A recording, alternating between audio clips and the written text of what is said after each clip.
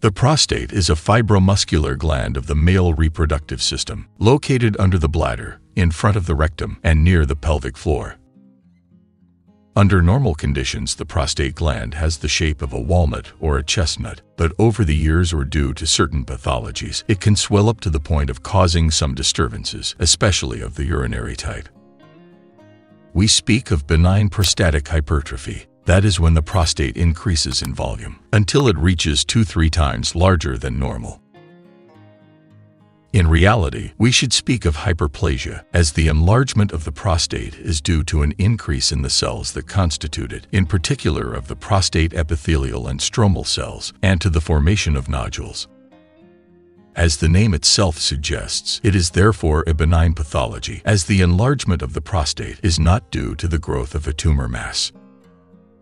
In the last video, however, which you can find by clicking here above, we saw what the early symptoms of prostate cancer are. Malignant neoplasm, more frequent in the male gender and responsible for about 40,000 new diagnoses in Italy every year. Benign prostatic hyperplasia affects about 50% of men over 50 and reaches up to 80–90% in 80-year-olds. Symptoms of benign prostatic hyperplasia. The intensity of symptoms of benign prostatic hyperplasia depends on the mass of the gland and the tone of the smooth muscles of the bladder, neck, and prostate. In some men, the symptoms are mild, while in others they are so annoying that they significantly worsen the quality of life. Among the main symptoms, we find a difficulty in starting to urinate and a frequent need to urinate. This happens because when the prostate enlarges, the excess tissue compresses the bladder and urethra, musculomembranous canal that runs vertically through the prostate to carry urine from the bladder to the outside of the body. Thus, a constant need to urinate will be felt both day and night, up to urinary incontinence, medical condition in which the involuntary loss of small amounts of urine occurs. Another symptom of benign prostatic hyperplasia is difficulty emptying the bladder completely. This happens because the bladder is forced to do too much work to expel the accumulated urine and consequently weakens over time, becoming less efficient.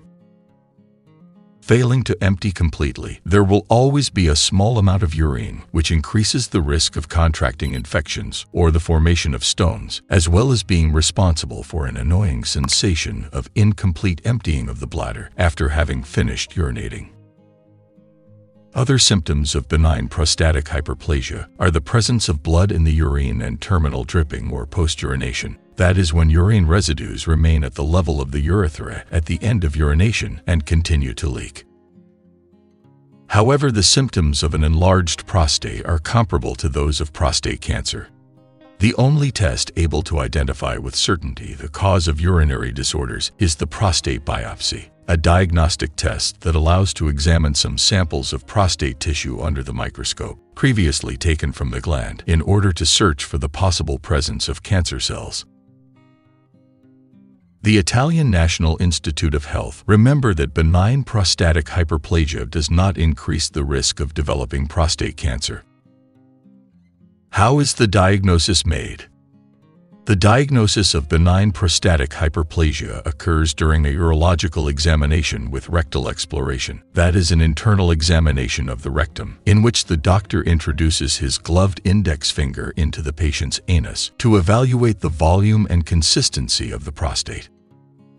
Another test is the dosage of PSA, an acronym for prostate-specific antigen, in which a simple blood sample measures the amount of PSA, an enzyme produced by the prostate gland, which has the task of making the seminal fluid more fluid.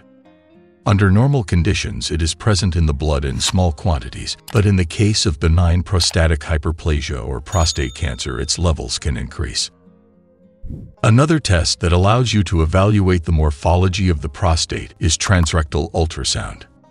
It is an instrumental diagnostic test in which a long, thin probe is inserted into the patient's anus, and through the sound waves that the device emits, images of the prostate are obtained, which are then reproduced on a computer screen. Causes of benign prostatic hyperplasia. The causes of benign prostatic hyperplasia are not yet fully known, but it is believed to be due to hormonal changes that occur as a man ages. We know that men produce testosterone, the male hormone, and small amounts of estrogen, the female hormone. As a man ages, the amount of active testosterone in the blood decreases, making room for a higher percentage of estrogen. This hormonal imbalance, according to some studies, can favor the enlargement of the prostate. Other possible causes include an increase in the levels of dihydrotestosterone, a biologically active metabolite of the hormone testosterone. In simpler words, it is a hormone that derives from the transformation of testosterone, thanks to the intervention of a particular enzyme known as 5-alpha reductase. Dihydrotestosterone is produced by males already in the maternal uterus and plays an important role in the development of secondary male sexual characteristics, such as the appearance of body hair and lowering of the tone of voice. However, when it is present in the body in large quantities, it can favor the onset of benign prostatic hyperplasia or prostate cancer.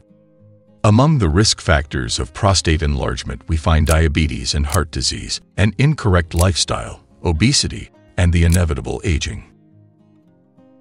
Some studies have also highlighted the existence of a genetic predisposition and familiarity in the development of benign prostatic hyperplasia, with a greater risk of suffering from it if you have a relative in the family with prostate problems. Treatment of benign prostatic hyperplasia. The guidelines dictated by the Italian National Institute of Health provide for 3 different types of treatment for benign prostatic hyperplasia, the choice of which depends on the severity of the pathology and therefore of the symptoms. Lifestyle changes. In the case of mild symptoms, it is sufficient to monitor the prostate over time and limit the consumption of caffeine and alcohol, 2 substances that can irritate the bladder and worsen urinary disorders. Pharmacological therapy.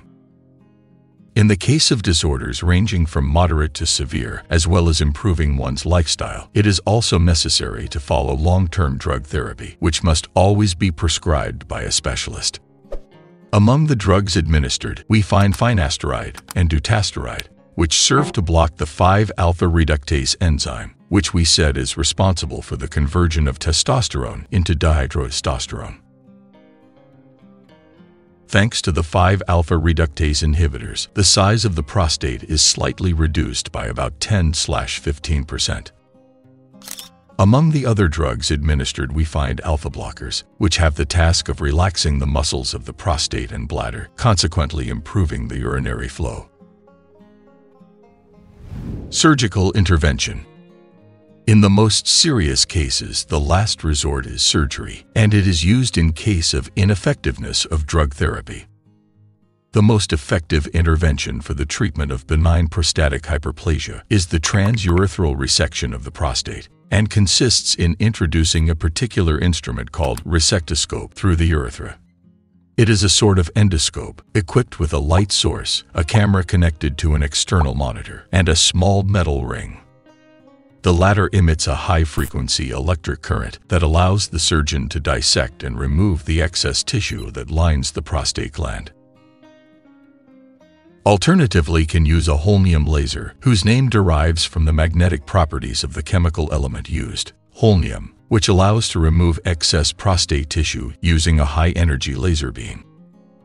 It is one of the most innovative therapies for the treatment of benign prostatic hypertrophy and has shorter hospitalization and recovery times than the traditional surgical technique, called open prostatectomy, in which an incision is made on the abdomen to remove excess prostate tissue responsible for urinary disorders.